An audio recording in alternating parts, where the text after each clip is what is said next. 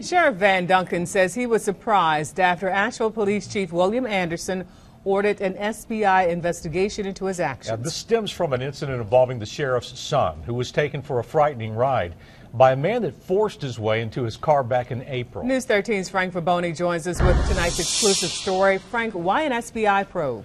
Darcel, Sheriff Duncan, acting more like a parent than sheriff, took his son back to the scene where he made his escape. The sheriff says his intentions were to call police once he knew where the suspect might be. That's when the suspect approached his unmarked patrol car and the sheriff apprehended him.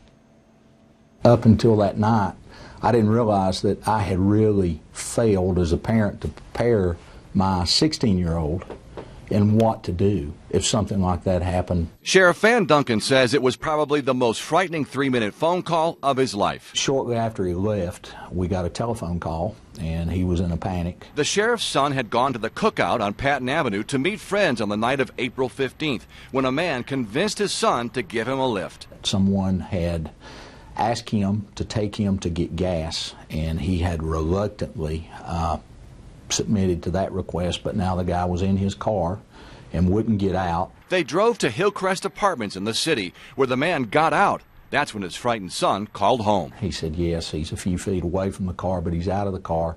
I said, reach over, lock the door, and drive home as quick as you can. Hillcrest resident Tyrone Simpson remembers the night the sheriff and his son returned to find the suspect. There's a gray Charger with tinted windows. The whole street was lined with police cars. The sheriff said his plan was to call police once his son recognized where he dropped the man off. That's when they spotted the suspect running toward their vehicle.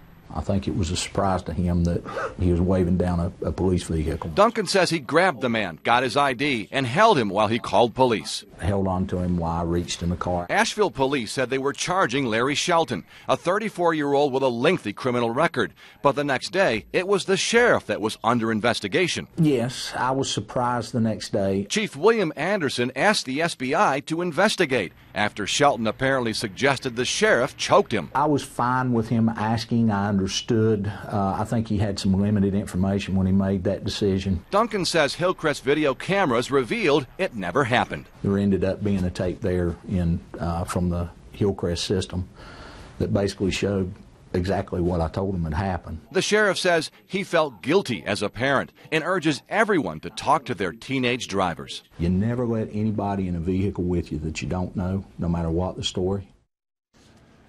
We tried to reach Chief Anderson for comment about this story, but he did not respond to our requests. Shelton was charged with felonious restraint and had just been released from prison last year. Larry?